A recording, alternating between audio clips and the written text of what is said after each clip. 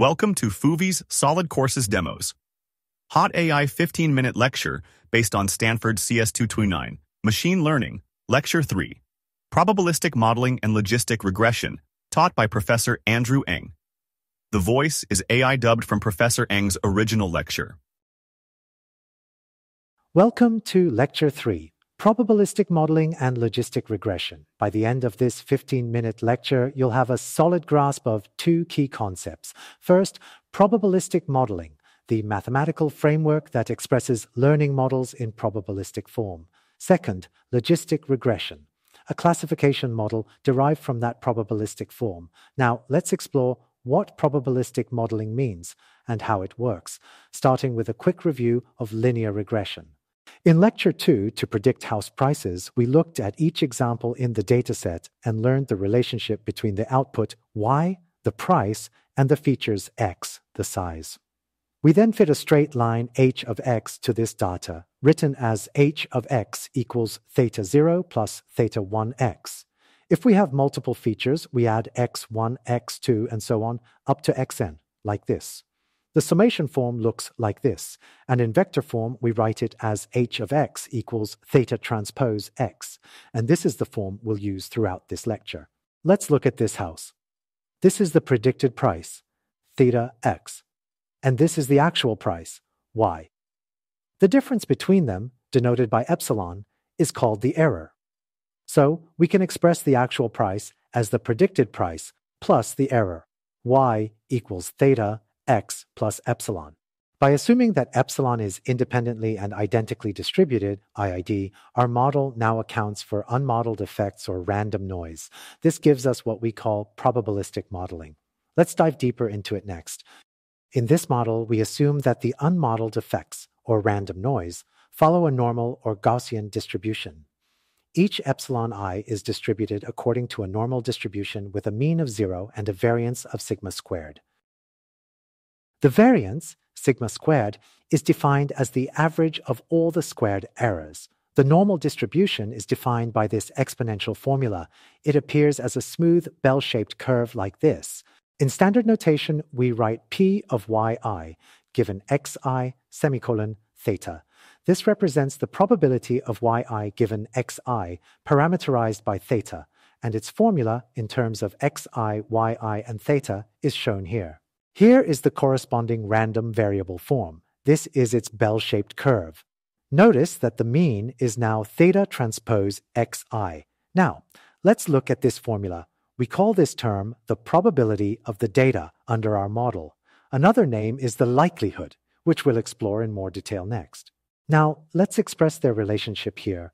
We place an arrow over y to indicate that it represents the probability of the entire dataset, all y1 through yn. Based on our IID assumption, the errors are independently and identically distributed. So, the probability of the data is the product of the probabilities of all examples, from I equals 1 to m. So, the likelihood is now a product with m factors, and each factor is an exponential term. To simplify, we work with the log of the likelihood instead of the likelihood itself. Here, we introduce a new term, lowercase l of theta, called the log likelihood, equals the log of the likelihood. It is equal to the log of this product, and then it is equal to the sum of these two logs.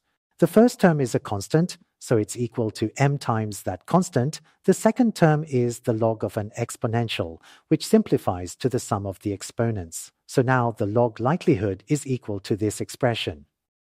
So now, one of the most well-tested methods in statistics for estimating parameters is to use maximum likelihood estimation, or MLE, which means you choose theta to maximize the likelihood, or in other words, choose the value of theta that maximizes the probability of the data. Because the likelihood and the log likelihood are monotonic, we can maximize the log likelihood instead of the likelihood itself.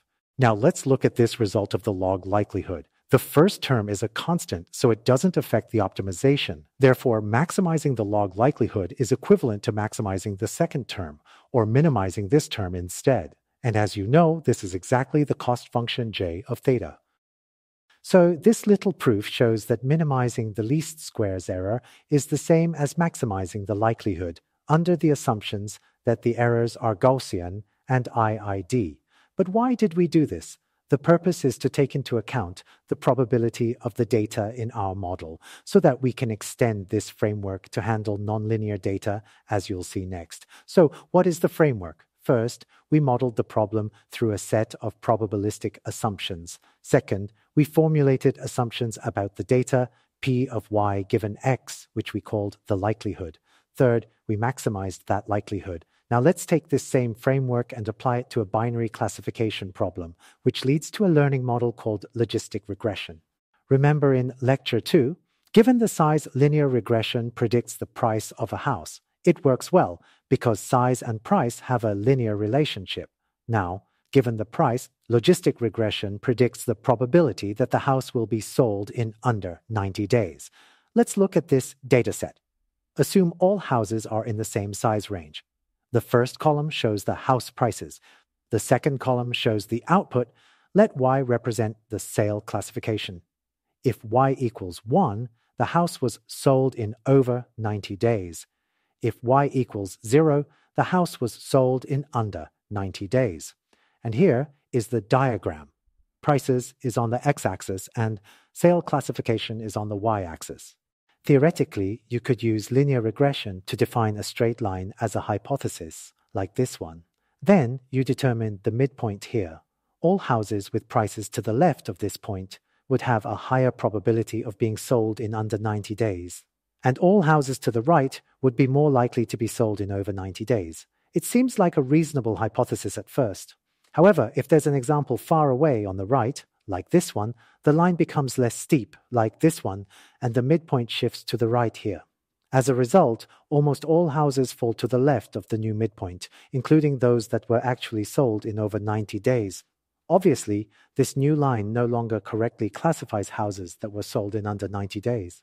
So, the straight line doesn't work. We need to transform that straight line into a curved shape, one that lies between 0 and 1, asymptotes to 0 on the left, asymptotes to 1 on the right, and equals 0.5 at the mean. So, given the straight line z equals theta transpose x, we now need to define a function, g of z, that transforms this straight line into a curved shape. And this function is exactly what we're looking for. G of z equals 1 over 1 plus e to the power of negative z. It's called the sigmoid function, or logistic function. If we replace z with theta transpose x, the logistic function becomes this. H of x equals 1 over 1 plus e to the power of negative theta transpose x. Now, let's return to our framework and start with step 1, probabilistic modeling, to express this logistic model in probabilistic form. As previously defined, the probabilistic form is written as P of y given x, semicolon, theta. Now, applying it in the case where y equals 1, we have this first equation. If y equals 0, we have this second equation. And this equation unifies both of the above. You can easily check this. If y equals 1, the second term becomes 1, and the first term becomes h of x. This matches the first equation. If y equals 0, the first term becomes 1, and the second term becomes 1 minus h of x. This matches the second equation. Now, let's move on to step 2 of our framework. Define the likelihood of theta. As previously defined, the likelihood of theta is the probability of the data. It equals the product of the probabilities of all examples from I equals 1 to m. Then, by substituting the equation we found above, we get the formula to calculate the likelihood. Now, let's move on to step 3 of our framework. Maximize the likelihood of theta. As defined earlier, we'll maximize the log likelihood instead of the likelihood itself, meaning we maximize the log of this product. Because the log of a product is equal to the sum of the logs, we can now maximize this sum instead. Let's start by working with just one training example, x and y, and take derivatives to derive the stochastic gradient ascent rule. The derivative of the log likelihood equals this. Now, expanding the derivative at the end of this expression and then simplifying the result becomes y minus h of theta x multiplied by xj, and this gives us the update rule. Theta j equals theta j plus learning rate alpha times the derivative we've just found. So what do we have here? This update rule looks the same as the one we found for linear regression. However, they're actually different. The difference lies in this hypothesis. This is the linear learning model, and this is the logistic learning model. But why do two rather different algorithms have the same update rule? Is this just a coincidence? Or is there a deeper reason behind it? We'll answer that question in Lecture 4, Generalized Linear Models. For now, Lecture 3 ends here. Thank you for watching.